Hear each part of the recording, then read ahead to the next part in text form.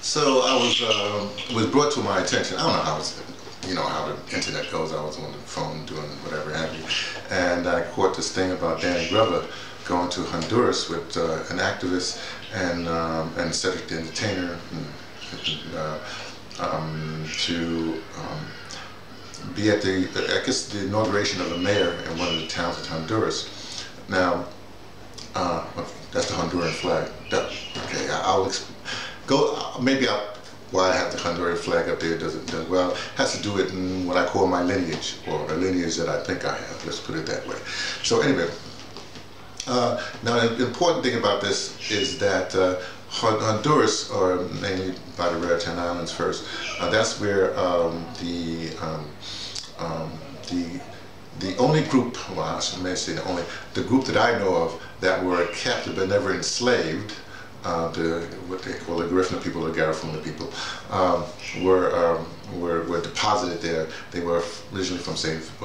Vincent. They mixed with the Carib Indians, and anyway, they were deposited there, and there's nothing but boulders. You know, it's rare. It was just rocks and stuff like that. So they migrated from their parts of Honduras up to Belize, which is close by, down to Nicaragua, Costa Rica, Panama, Venezuela, all down the coast. And these are mainly fisher people, you know, people they're fishermen, fisher people. The only town that I know of that has a large Garifuna or Garifuna culture is a place in Belize called Georgetown, which is more inward. Anyway, as you may or may not know, the neocons had their way with Honduras, and anyway, a bunch of other stuff happened. This activist that Danny Glover and Cedric the Entertainer and are going down to witness this other activist being sworn in as mayor to a town. This is a very important thing.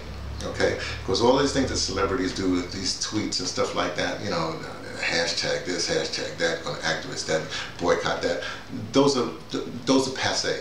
I mentioned that in another video.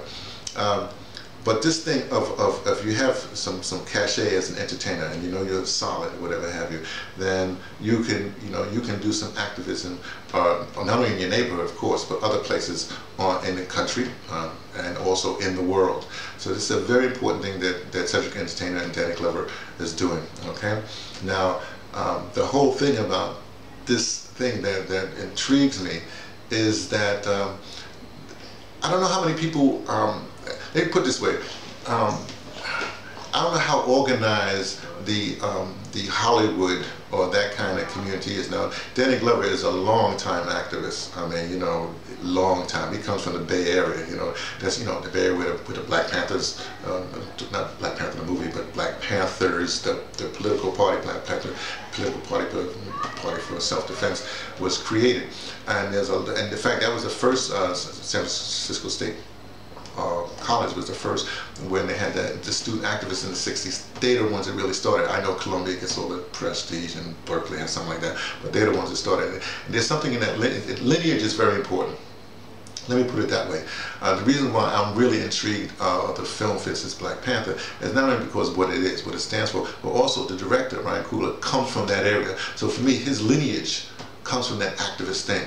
And so, I mean, I want everything to happen for Black Panther only because the next movie he's supposed to be doing has to do with the whole Atlanta thing with the school system. Again, the neocons created this whole way to fleece the school system or whatever have you, and a bunch of black people got caught up, or black teachers got caught up and prosecuted, whatever have you. But also, remember that his next film, I think one of the films he has on his plate that he wants to do is about Mansa Musa, the king of chief king of the Malian Empire, which is reported the richest man the world has ever known.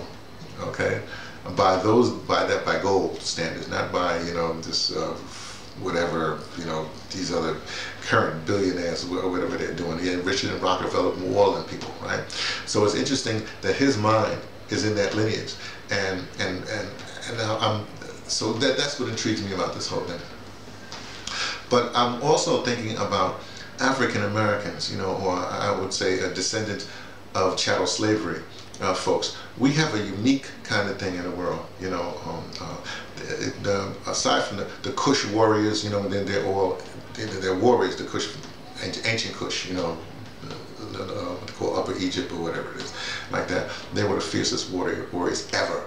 Yeah, fiercer than Shaka Zulu, who gets the thing because of the British and all the rest of this stuff, and all the rest of these people were Hannibal. No, the Kush people were the thing.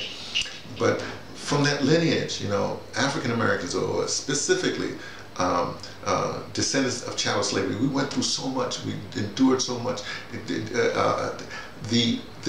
The fact that we're so under siege in all sectors, you know what I mean, is something. We go through this and it'd be kind of interesting. But those of us who still have our sanity, who are not being caught up with all this, you know, whatever's going on today, and still are what we call warriors, right? This is what we should be doing, because realistically, the only thing that the United States and North America exports is really, well, not military, but you know, think of it as money, you know, or you know, gaming the economic system worldwide, and also expertise. So I'm trying to say the expertise that the descendants of chattel slavery have has to do with resistance, has to do with I want to say revolution, but more an evolutionary revolution, you know.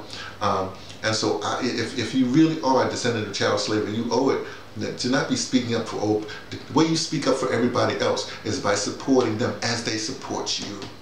Supporting them as they support you.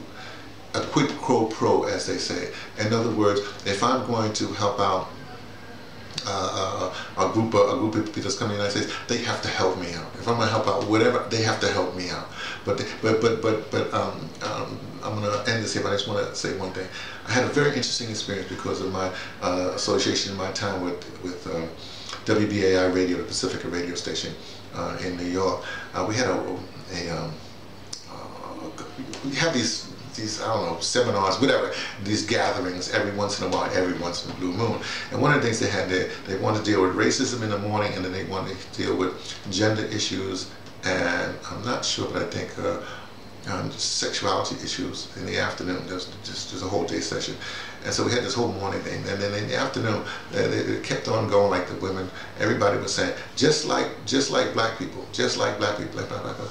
And I'm going, and at some particular point, I said, excuse me, you know, this is after the thing. I said, if everything is just like black people, if this is a house of cards just like black people, shouldn't we liberate or deal with the black circumstance first, and then everything else would follow? Let that sink in. Think about it. So all these people that want their rights this and their rights that, and they say just like civil rights movement, just like this, or just like whatever have you. Well, then if you're going to say that, if that's going to be your position, you know, I just read somewhere that Planned Parenthood basically telling white women, look, hey, black women are the backbone of what's going on. So we should support them more. You know, it makes sense, right? So what I'm trying to say, on this planet, the descendants of chattel slavery are the most important warriors that are on this planet right now. Let that sink in. The most important, because we have the expertise. We have the expertise for liberation of the downtrodden, liberation of the planet. Just an opinion from me, T, from the Pattersons, taking the train to Tibet, letting you know what I only suspect.